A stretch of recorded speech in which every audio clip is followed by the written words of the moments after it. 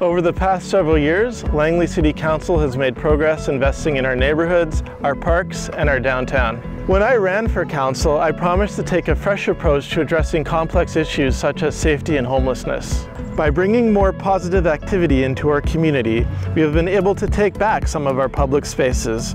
By advocating to the province, we have been able to secure a specialized support team and supportive housing to get people off the street and the help they need. By investing in lighting, walking infrastructure, and renewal, we have made our streets safer and more inviting. While progress has been made, there is still much work to be done to create a community where everyone feels safe and everyone has a good quality of life.